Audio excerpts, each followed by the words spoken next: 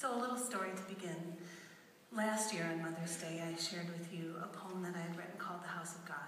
And in the time right after that, there was one line from that poem that seemed to want to live on in me. And the line was, "When you stand exposed by the limits of being human." And it began to manifest itself in me in a way that tortured me, really, at first. It was this question that I kept asking myself. I kept asking, how do I stand up under the weight of affecting generations to come with my mistakes, my successes, my failures, my healed and not healed self? Thankfully, over time, the question became broader and gentler. And instead, I began to ask, when the work is deeply meaningful, when we know we will not complete it, or do it to perfection, or do it like anybody else, how do we find the courage, the hope, the energy to walk into it anyway? And from there I began to ask, what does God do when we encounter our limits and our fragility?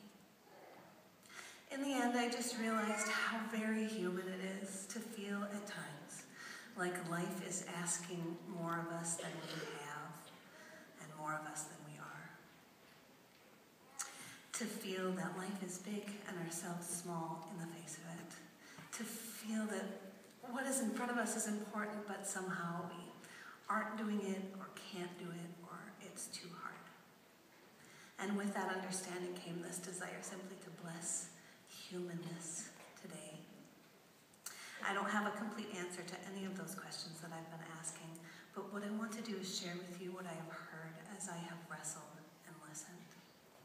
So, receive this blessing. Repeat these words to yourself. I am good. I belong. I am called. Today, you can accept that from beginning to end, we are all light and dark. Like those who went before you and those who come after you. Every day, human. Not the whole picture, not the whole story, and not meant to be. You were made to be one person with something to contribute to the whole. And it is time. Time to own that you are here now. Own your gifts. Own your shadows. Your insecurity and maturity. Your true capacity, its expanse and its limits. Your place. Because no one can be what you are here to be. So listen to me. Take yourself off the hook. Do it now.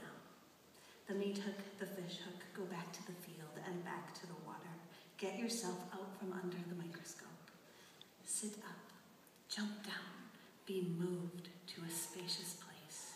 Leave the room where you sit under the juror's gaze. Stand up, walk out, and return to your home. And arrive there hearing the voice of God saying, just rest, daughter. Just rest, son. You are good. You belong. You are called. I am giving you all you need to do the work I have for you. You don't have to be enough. You don't have to be something for everyone. You just need to do what I am asking you to do. You are exactly who I need you to be for the tasks that are yours. I am not afraid to watch you walk out your calling. Along this unfamiliar path, I will lead you gently. I will gather you in arms that can hold.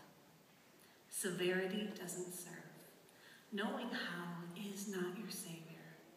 Worry doesn't guard the sacred future. Put down those heavy bricks. I will complete this. I am carrying this. All will be well. And in answer, you say the only thing you can say. Here I am. I will give myself. I will do it as me. And you hear back what you most need to hear. Here am I. Here I am, yours and God's, simultaneous. And then you will be able to say what you most need to say. Children, I honor the life of God in you. Repeat these words with me. I am good. I belong.